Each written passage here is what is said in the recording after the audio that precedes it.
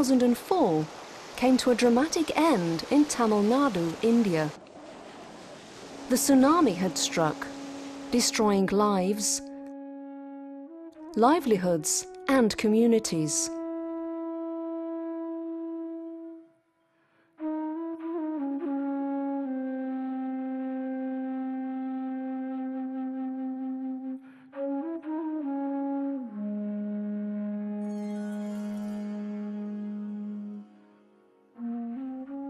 Hands reached out from around the world, providing much-needed relief to the disaster-affected people and areas.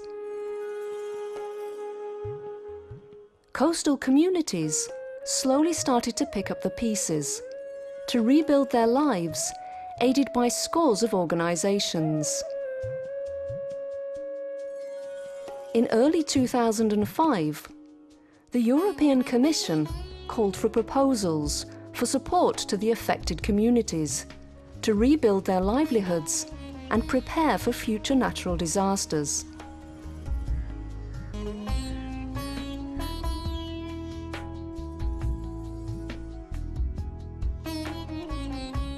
Three NGOs, Humana People India, Ekoventure, and Practica Foundation, formed a partnership. Utilizing their unique blend of knowledge and experience, they outlined a feasible project named Pasamai Tam, which was ultimately selected for implementation and kicked into action in November 2006. The objective of the two-year project was to mobilize and assist 60 fishing and agricultural coastal villages to recover from the devastation in an ecological and sustainable way.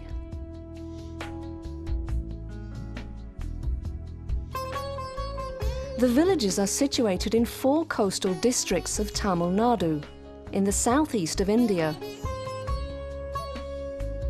Cuddalore, Villupuram, Kanchipuram, and Tiruvallur. I come as a project leader from HPPI, and we have Pushpa madam as an agriculture expert from Ekoventure, and then Alice as a project advisor from Practica Foundation. Then HPPI we have 2 technical technicians for water and environment. And the project Green Post Tsunami Action consists of 6 community organizers. Each community organizer have 4 to 5 animators. Altogether we have 30 animators which are working in the villages.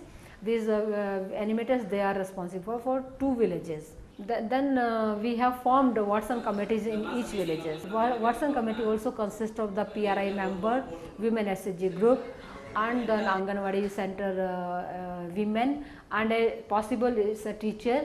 So it's like also a group of people who are very good into the community, who wants to do something for the community. Methodology and strategies. The project selected and surveyed 60 villages. Then conducted training programs for the animators and COs. Followed by the development of a PRA, which has been used as a base of the project, who work with the existing SHGs.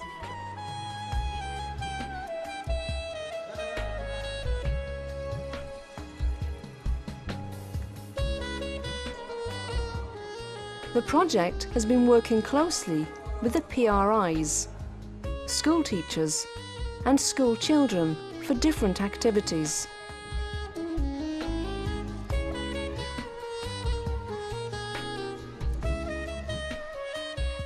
Selections of beneficiaries have been made in collaboration with Watson Committee members, particularly prioritizing women, Dalits, poor and marginal farmers.